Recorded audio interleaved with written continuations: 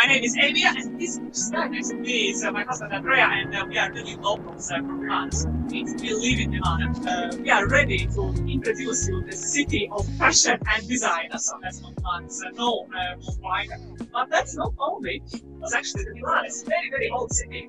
It's 2,600 years old. We adapted for the age of Milan. It's actually considered very young street because all the buildings that you see on this road is built in around 1900. There is one very, very typical thing of our city, that is the aperitivo, the happy hour. So around this time, exact now, there is a happy hour going on. There is one pizza that in Italy, the Italians don't like so much, and actually it's very hard to find, but it's very popular abroad. Can you guess what pizza Italians really, don't like? Hawaii. So, do you know? Hawaiian, okay. Hawaii, yes, the pineapple pizza.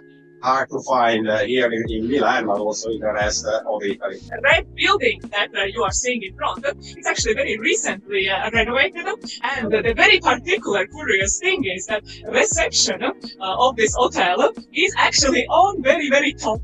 So just if you want to say, take a curious view of the city, maybe you can go up there and ask how much is the room. Spoiler, around 900 euros. So.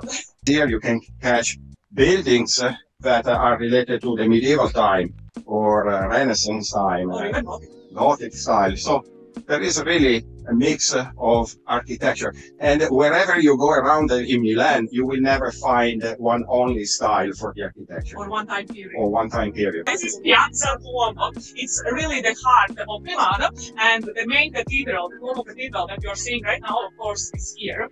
Believe it or not, it took almost 600 years to finish our magnificent Duomo Cathedral. So it was started to build in the 14th century, and just in the mid-20s it was finished. And nowadays it's considered one of the most beautiful Gothic cathedrals in the world. Here, Milan, during the Second World War, was heavily destroyed, and these are the signs of some grenades, artillery, something that hit the gate.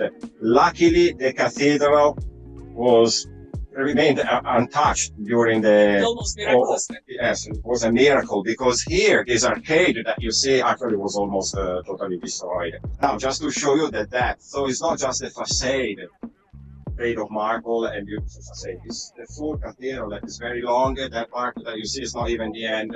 It's just the cross shape of the cathedral. There is also another part there.